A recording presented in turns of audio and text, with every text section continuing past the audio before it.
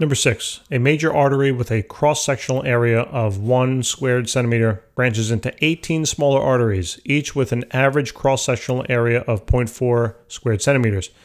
By what factor is the average velocity of the blood reduced when it passes into these branches? All right. So the main theoretic idea here is that the volume, all right, the volume flow rate through this major artery right here will equal the volume flow rate through these smaller branches, okay? Now there's 18 of these branches, all right?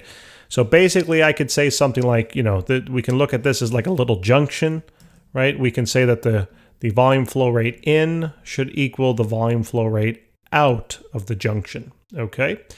So remember, the in portion is the major artery here, and the volume flow rate out is going to be through the 18 smaller branches. So now let's expand on these ideas. All right, we know that they're talking about areas, right? So we're probably going to be using this formula and start substituting some of the area and velocity in, right? So the volume flow rate of the blood coming in would be equal to the area of the inward portion, which is basically just the, I'll call it the aorta.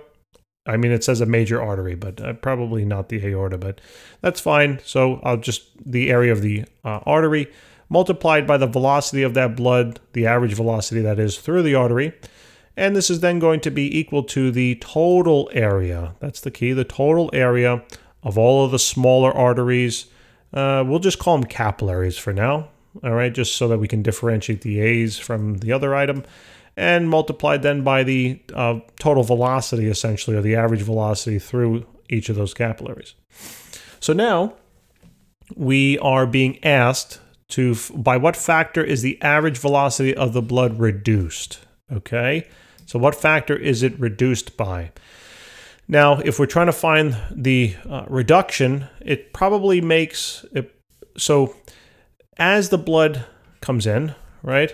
It's going to be separated into a whole bunch of branches. So the idea here might, I mean, they're kind of already giving us a little heads up that the blood will be reduced when it passes into the branches. So we should expect that the volume over here to be less than the volume over here. Now, normally speaking, when when a fluid moves from a larger tube into a single smaller tube, the velocity goes up because the area goes down and the volume flow rate stays the same, right? Look. If the area goes down and this stays the same, what happens to the velocity? It has to go up, right? So if there weren't all these branches, then we know that once blood passes from a larger tube into now a smaller tube, the volume flow rate remains constant and the velocity then will increase. But there's not one small branch after this major artery. There are 18 of them, all right? So that's why the velocity of the blood will become reduced. Anyway, they told us this will go down. So basically, to find that ratio now, I want to bring this velocity on over to the right-hand side, okay? And then I want to bring this away, right? And bring it into the denominator on the left. So basically, this would be the area of the major artery divided by the total area of those smaller arteries, I'm calling them capillaries, will then be equal to the average velocity through those capillaries. Remember, they're small arteries, I'm just calling them capillaries. Divided then by the average velocity through the larger artery. So this is what we're searching for, okay, right here. So in order to know that, I just have to find the two areas, right? So the area for the artery told us it was 100 centimeters squared, but remember, we want this in terms of meters. Well, actually, I mean, since they are the same units and it's a ratio, we can actually leave it in centimeters. So I'm just going to do that for this problem, all right? So this is 1 squared centimeter. Actually, right, expanding on this, we know that the radius is going to be, the area is going to be pi r squared for both, right?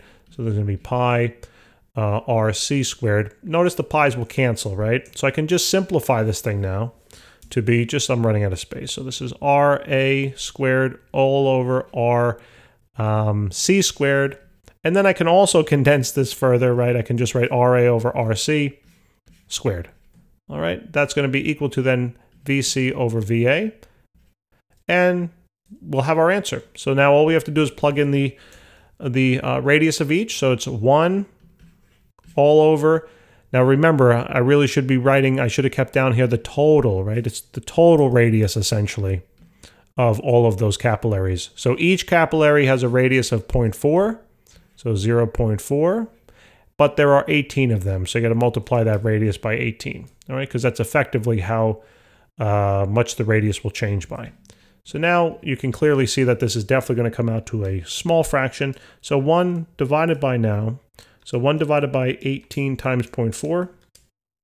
And here we have a value now of about 0.1, how many sig figs? I guess 3? Yeah, 3 is fine. 139. 139, and that is a fractional answer, okay? So this is how much, by what factor the volume will decrease by, all right? Or I should say be reduced to. It'll be reduced to 13% or 14% of its original value. So if the velocity were 100 meters per second coming through, the velocity after this little junction would be about 14 meters per second. All right, guys, thanks for tuning in. Hope this helped. Please remember to help us out and subscribe. We appreciate it very much. Look forward to helping you with more problems. Take care.